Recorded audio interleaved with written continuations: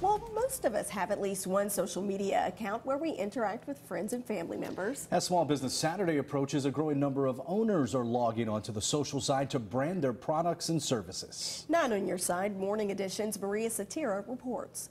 And we're going to make up a batch of biscuit bombs. It's a typical day for Farmer in the Dale in Snow Hill, with a phone in one hand and ingredients in the other. From the cutting of a biscuit to the icing of a cookie. They're coming, from Greenville or Goldsboro, even Raleigh or the beach. So we have people traveling hours to see us.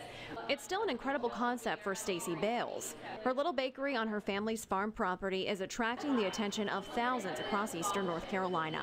Having a presence on social media has really helped get our name out there and kind of make us a destination. The doors are open Tuesday through Saturday. The door is always open, though, on social media, a 24/7 platform. I think we're almost to 7,000 likes on Facebook. Not as many on Instagram, but we actually get more interaction via Instagram, especially with Instagram stories.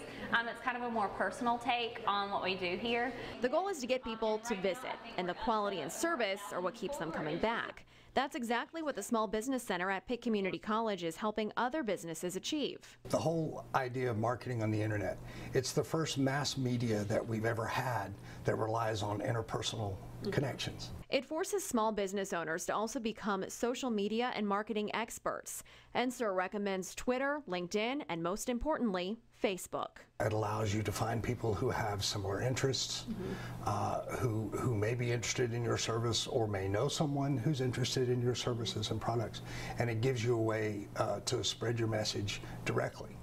One business which got its start at the Small Business Center and maintains a strong presence on social media is Greenville's Knee Deep Adventures. We get a great following from all of it, and they all build off of each other. What started as a hobby turned into a kayak, paddleboard, and camping rental company on 10th Street thanks to the help of online branding and community networking. Social media has been a great way to help us get the word out without breaking the bank. As a small business owner on a budget, Kelsey Curtis chose to spend most of her advertising dollars on a website, so the rest of her marketing efforts are handled in-house or on the water through Facebook, Instagram, Twitter, and YouTube. We've done a lot of research on how to best utilize all the social media platforms, and that's really helped us out a lot as far as keeping a low budget but still reaching a huge audience. One of Kelsey's goals is to create a community through events, demonstrations, and workshops. We're always trying to do something that no one else has heard of, something unique. It's a similar thought for Farmer in the Dale, to share expertise while developing relationships and attracting new customers.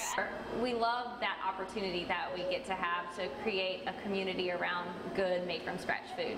That mindset fuels the posts which actually get the most likes and shares. Giveaways, questions and answers, and of course, personal stories.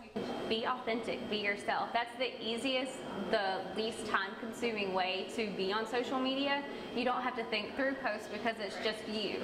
And that little slice of life, or slice of cake, is what keeps thousands all across America liking and sharing all that these small businesses in eastern North Carolina have to offer.